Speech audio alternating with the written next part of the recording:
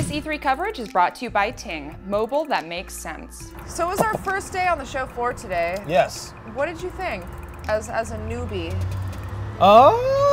There were certainly a whole lot of video games there, yeah. You checked out a lot of Nintendo stuff. I did, yeah. I kind of made a beeline for Nintendo. Yeah, how was Super Smash Brothers? Do you like Super Smash Brothers? Do you know me? Do you like Super Smash Brothers? Yeah, I like it a lot. Great news. It's like the best Super Smash Brothers game, probably. No shit, really? I mean, I'm not like one of the... Wow. There are a lot of people out there... Wait, so Purists. let's rewind and go back to... There's a huge split within the Super Smash community. Right. And will this unite all of them? I think it's too early to say. I think it's definitely trying to. It's a much faster game than Brawl was. Feels closer to Melee in terms of speed. They took out tripping. Yeah, they sort of just in general seem to have taken competitive Smash players seriously. Yeah. Which is something it took me a long time to do, so I'm impressed that a multinational corporation has managed to do it.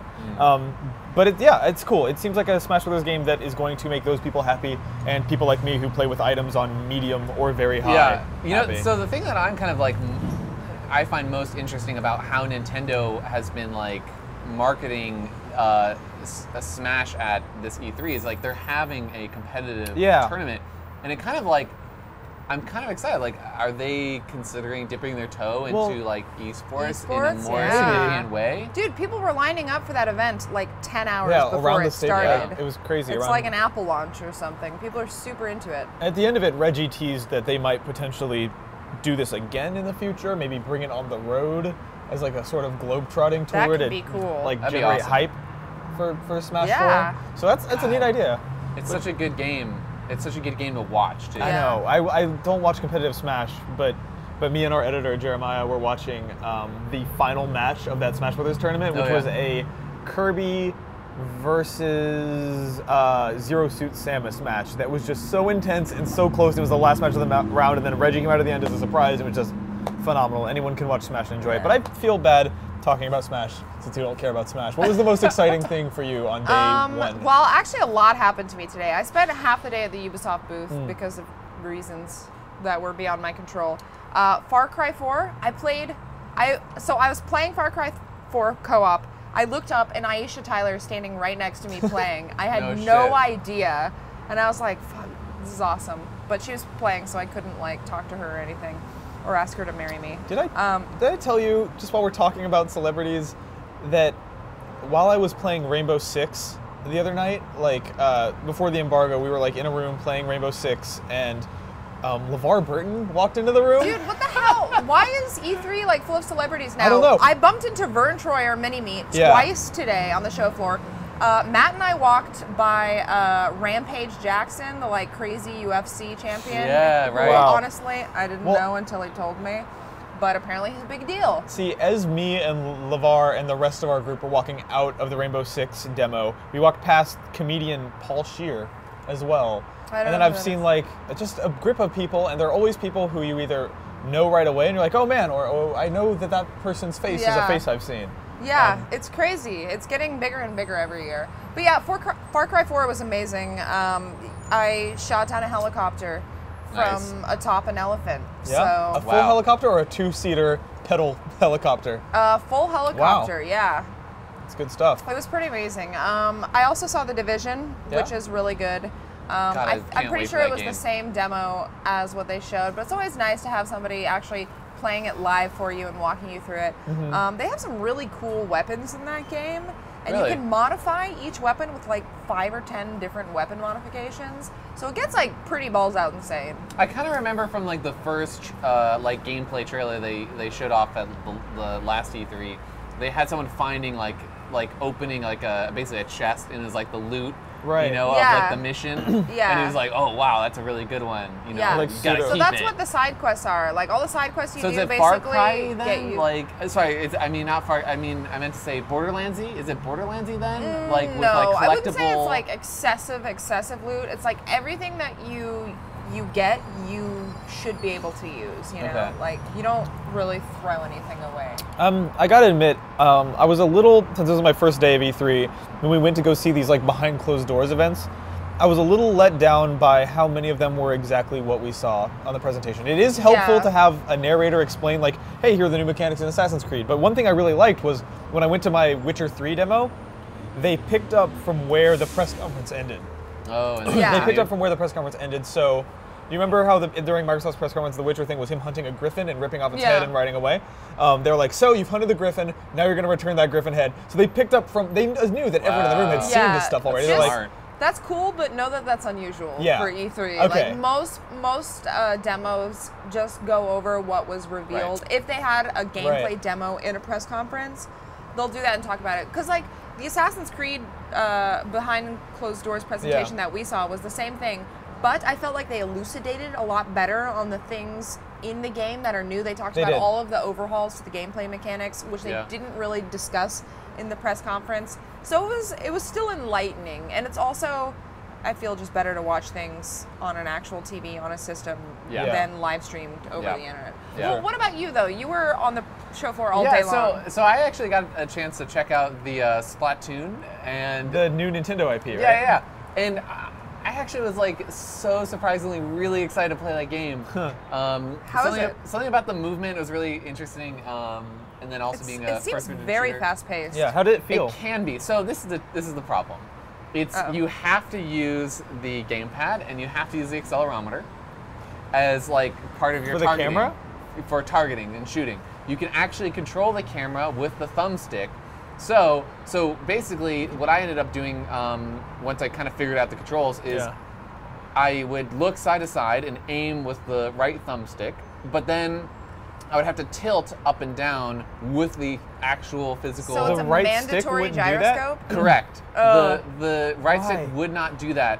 Why? Or it wouldn't do it. It would move the camera, but it wouldn't move my aimer, right? It wouldn't move where my Your reticle. paint or ink was going. That should be reversed. I know, completely. And so I think if playing the game without the gamepad, and if you can play it with just the like the Pro controller or even nunchucks would be a huge improvement. Because if you could play with normal first-person controls, I think it'd be really awesome. That's the thing, is that I don't necessarily hate the idea of using the gyroscope if it's an auxiliary thing. So if I could walk around with the left stick, move my reticle with the right stick, and then look around occasionally without moving my reticle using the gyroscope, that's cool. That's a third optional axis that doesn't screw me up. But like, yo, Nintendo, requiring it. We figured out third-person shooter controls like a mad long time ago. You don't really need to mix that up. I've seen so few games that like have mandatory gyroscopes that are actually good without you having to like contort your body in all these weird I'm trying to think positions. of an example. And it's so obvious, like oh, it's a new IP, it's cool, and they probably knew it was going to be really exciting for people to see. And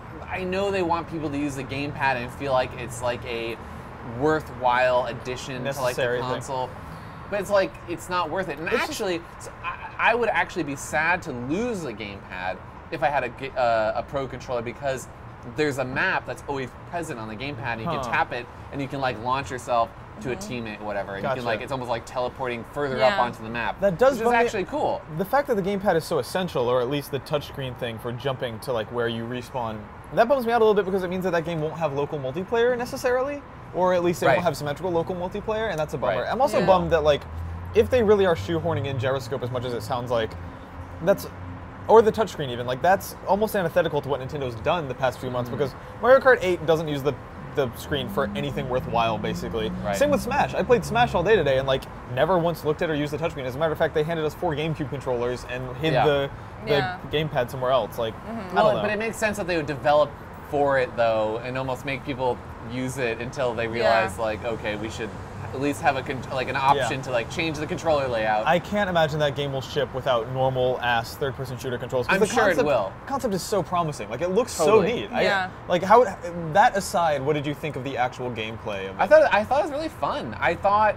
it's really you have to think about playing the game in a different way than just a normal first-person shooter. You know, you have to make sure you're spreading your ink all over the map, because that's how you win. It's not about like taking someone out, but then if you take someone out, you hit them and then they have to like force to respawn. And they're not spreading their ink during that time. Exactly. So you benefit from doing that, but almost benefit more from just like shooting the ink all over the place. It's interesting, and the I fact that you can feel move like and like that game. The more and more I fun. think about it, the more it feels like a mode in a full game. Yeah, you know what it reminds me I of know is what you mean. graffiti mode in Tony Hawk Pro Skater, Yeah, actually, where you're skating it's- on different parts of the level and gaining them. But yeah, I don't know. I think I would agree with you if it weren't for the interesting stuff about the movement. If it weren't for Yeah. the fact that you're diving in and out of the ink. That Because to I me feel- seems Yeah, like the for hook. sure. I feel like, because I feel like I could do some incredibly awesome, badass moves if the controls were like something I was used to. Yeah. But the fact that I'm like having to go like this and like think about Yeah. where I'm like moving my arms, whatever. I mean, Like I'm not like an old man who's like turns by right. Like I know how to use this. Totally. Yeah. Same thing with like, the way I prefer it is in the Captain Toad game that they're putting out, which I played today. It works the same way it works as a mini game in Super Mario 3D World, in that you can tilt it using the gyroscope controls, but the right stick works at the exact same time, the exact way you want it to, and you can use either one. You can use either one. Too much whiskey? It's okay. Let it out. Aww. I know. Nintendo makes me emotional. Drinking wrong whiskey is woo. At any rate, not to wrong pipe. Yeah, you really wrong feel pipe, it, huh? and The it burn feels real warm. in your lungs, hot lungs. Yeah, I mean, I don't want to rag completely on Nintendo, I know you because don't. I think some of my favorite things I've seen today have been theirs. Yoshi's Woolly World seems dope. That new Kirby Canvas Curse follow-up seems like an interesting way to re-steer that franchise out of just being Superstar over and over. Captain Toad. And that Captain Toad game is adorable as shit, and is actually a little bit more involved than the Captain Toad puzzles were in 3D World. Like they are still making some of the prettiest, most interesting, most colorful looking things for that I saw sure. today. And the games that I want to play most out of everything I've seen and played so far are those. I want to spend some time getting really deep into those and figuring out. Yeah, the mechanics quality, like the texture, and the way that the Yoshi game, like the yarn, would, like bounce when you jumped on it. Oh I my was like, god. How much do I It's want one incredible. of those Yoshi yarn dolls? Dude, Oh my god! That has to exist. If they Nintendo sold Direct those, video? like Oh real my ones, God. I would buy a shit ton of them. They'd be like the new Beanie Babies. Dude, Nintendo needs to get into that aspect of merchandising. Like, this figure thing is obviously going to Oh do my God, gangbusters yeah. for them, but Like someone No, at Etsy is way gonna better. make a ton of money. right. I just want to cuddle with a yarn Yoshi. How big? That's What so much size would you ass. want? I want to put it in my pocket. I want the pocket. I want the size of the pocket. I want the size that the dude had in the video where it was Like, peering tuck out it of in. his blazer. I just want to walk around like that all the time. I want to pin it to my blazer That's a and good wear it look. as a brooch. You just want to crucify a Yoshi on your shirt. Is Yeah, what you're telling basically. me. Pretty Good much. Not dark. No, At not at all. all.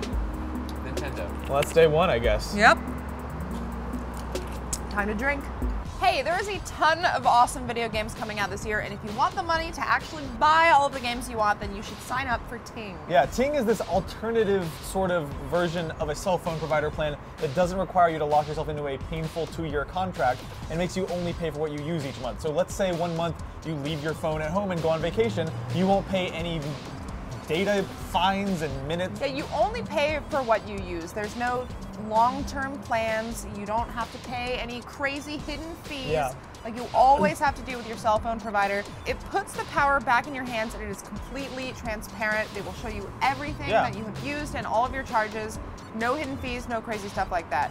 And they have awesome customer service. If you call up Ting, you will actually speak to a real live human being, Right which away. is unheard of. In this day and age? No robots. You kidding me? Exactly. I'm over robots. So if you want to sign up for Ting, or if you want to check out their savings calculator, which can show you how much money you would save over 2 years if you switch to Ting, just hit up rev3games.ting.com.